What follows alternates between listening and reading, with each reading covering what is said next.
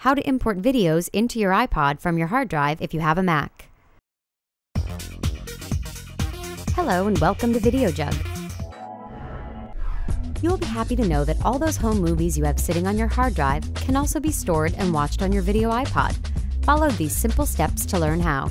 You will need your video iPod, a USB connector cable or dock connector, a Mac with the latest version of iTunes, and the videos on your hard drive. Step 1. Launch iTunes. Double-click the iTunes icon on your desktop to launch the program.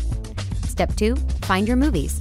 Two of the most popular video formats are MPEG-4 and H.264. You can choose any videos in these formats you have stored on your hard drive to bring into iTunes and your iPod. Step 3. Drag and drop. Move the cursor over the movies you want to bring into iTunes and just drag and drop the files into the iTunes window and import them into the program. After dragging and dropping, click on the Movies link in the iTunes source list on the left side of the iTunes window, and you'll see all the videos you've imported. Step 4. Sync your iPod.